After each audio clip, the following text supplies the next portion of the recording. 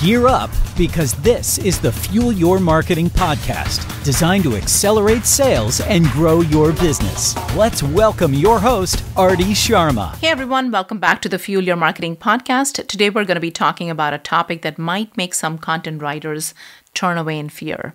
I'm your host, Arti Sharma, and today I have with me a subject which is writer's block. Content writers have to create so much content in a month at our agency. Being blocked any hour of the day could mean some serious issues. That's why I've talked to our content team and gathered some of their tips for getting unblocked with 3 different kinds of blockages, right? When I talk about blockages, it's about your creative blockage. When you're not able to think, your brain gets foggy, you are unable to get into the zone of writing. And blog copywriting, case study copywriting, ebook copywriting, these are some amazing tools for sales and customer experience online. But at the end of the day, there is a whole lot of content that is being produced by writers who need to be in the zone, right? So content writers, if you're listening it, then tune in and stay till the end, because I'm going to be sharing some strategies straight from our content team, which allows for us, all of us, to never get blocked again, right? And the odds are you've heard the phrase content is king more times than you can count. So I'd agree, when I say that it's not just king, it's the kingdom as well. Content is everything if you're doing search engine optimization especially, and you're kind of using content to create conversion and automation through email marketing in your business. Because depending on what kind of content you're writing, there are some very useful tools for getting unblocked, both on and off the internet. And for getting yourselves unblocked, there is a one tool that I really like. So let's start from the easiest to the hardest kind of, block tools. The tool that I really like is, you can go into Answer the Public. And when you look at the Answer the Public, you'd listen to all those conversations that people are asking around a subject or a topic. And you could possibly simply just get into the zone and, start thinking and saying, I can write about this. Or you could go to some SEO tools like Ubersuggest or even SEMrush if you are an agency trying to kind of get your content team to think differently. There is a new beta version in their console for content writers. So take a look at that. So those are the 3 tools. I was going to give you only one, but hey, three are really good. So Answer the Public, SEMrush, Ubersuggest, look at those tools. Now, we're kind of, that's from the tools standpoint, right? Tools can only take you that far. And if you are one of those perfectionists, you've done everything, except for finishing it, you keep going over your piece and it just doesn't feel right, or it's not as tight and crisp as you'd liked it to be, and you're again stuck in a writer's block, right?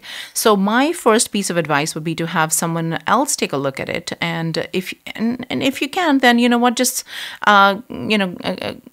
take a 2-minute break or 5-minute break and just go back to it after you've kind of cleared up your mind, or maybe take a half an hour break, do something else that feeds your soul, and then when you come back to it, it'll be a fresh perspective. So do that.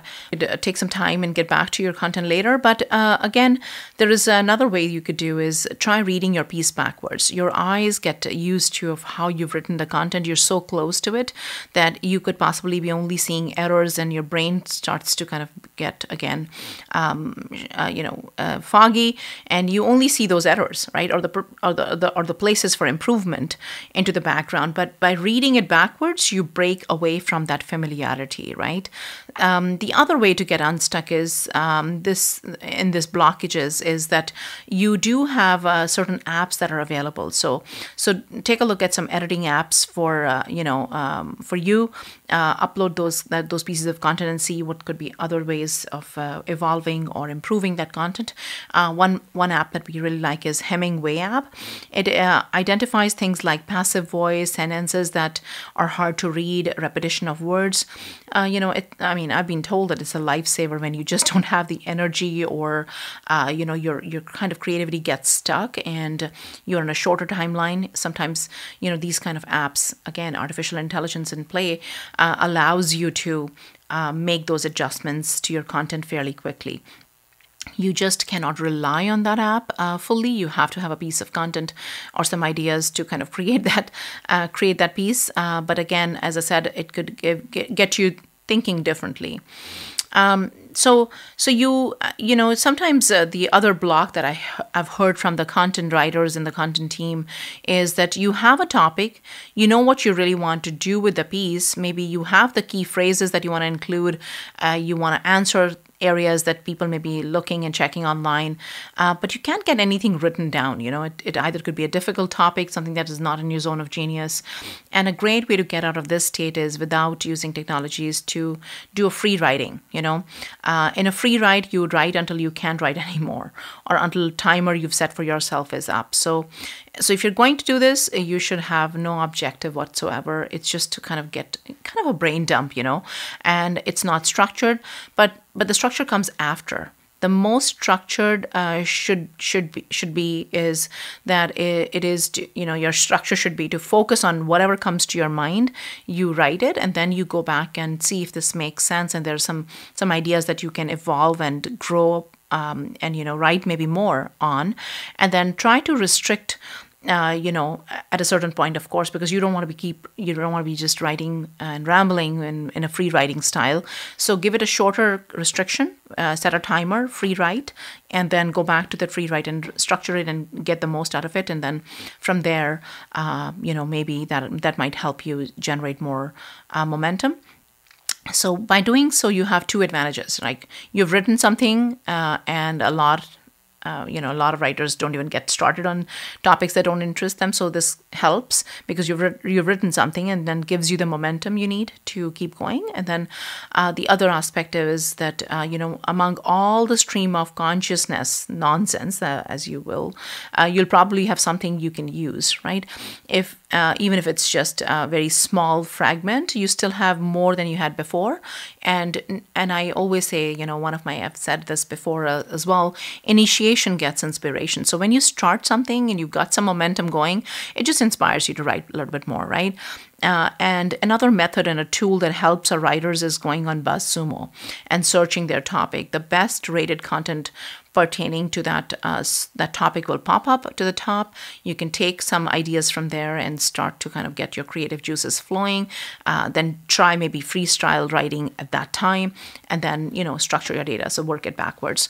So skimming through this can really help you, help you going. And these results really help, get more momentum in a shorter span of time, rather than just giving up completely on a subject matter and then, you know, missing a deadline or two, and that's not a happy space for anybody, right? So that could be a way to go. So yeah, this is a very classic approach, but works every time. Again, there's another topic that we discuss often in our agency is when you only have just the topic itself. You don't have what exactly should go in and what angle can you take. You have nothing to go on, and you can't get any ideas even when you look at the work that would otherwise inspire you, right? So this blockage makes things really personal. It makes you feel like you just can't hack it. You might find yourself asking things like, what's the point? Or am I even really good at it? Or am I a writer, really? You know, I know that sometimes people come back and say, oh my goodness, I don't even know if I can write ever again. So don't take it personally. I mean, sometimes we all go through this. And in cases like this, it might be best to drop writing entirely and do something different, as I mentioned. Come back to it, And if you're a business owner who does that for your business and you kind of, want to write, I find that, finding my energy and then writing when my energy is really up and really high is helpful, because sometimes you want to start writing and you put a time and date in your calendar, but that's the lowest energy level that you have, and you're not creative at that stage. So maybe change the timing when you allocate to writing for your business or writing for your blog or your company or your newsletter. So in cases like that, it might be helpful to just evaluate that and then maybe shift things around on your calendar. this might sound like just give it time or technique that, is more passive. But I spoke about it earlier that, your energy plays a big role in how you function and you operate your days. For some people, we're morning people. Some people are evening people. Do what works really for you, and then try and use the tools and different tools to inspire yourself. And then once you get the momentum, then I don't see any reasons for you to not be able to write. We all have a story to tell. We all have creative side to us, and sometimes it's just a little bit of that push that is needed. To stimulate our thinking and to get some things out of our system, right? So some things that have helped our writers, which is, they gave me a list. I'm going to say that is grabbing a cup of coffee, going for a quick walk around the office, playing a short kind of a game online, a drawing, listening to a music, or, and I know that one of our writers, he sometimes uses his lunch hour to watch maybe his favorite show and just say, you know what, I'm going to go enjoy my lunch in solitude, watch a show, and then just get back inspired, right? For me, I know that taking a quick 5-minute nap at my desk helps sometimes freshen up my mind. And so the goal is to just break the despair, right? And though it's all the better if your activity is something that kind of energizes you and that creative part of your brain. But again, I've shared a few tools like Answer the Public, BuzzSumo, SEMrush, Uber Suggest to kind of, get some online help and online solutions for pure, fast idea generation. You put in your topic, and these tools in most cases spit out a whole library of terms and phrases relating to what you put in. It is artificial intelligence generated, so sometimes it doesn't totally make sense. So, take what you can. But if you can still be great for taking, getting you started at least, right? It generates your results in lists also, so you can possibly kind of swift through them fairly quickly. And if you're on a paid version, some of these tools allow you to download them in an Excel format and, just do all the data mining from there.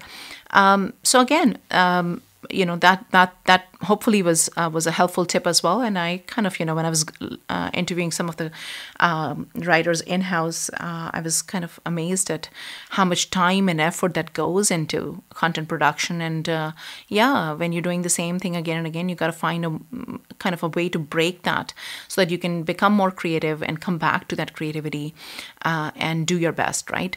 So what I'm going to do is I'm going to ask you to stop listening to this podcast, check out these tools, and go ahead and write, because this is just a simple taste of what can help you get out of your writer's block. And if you have anything that you love to use that I haven't covered, I'd love to hear what you can come up with.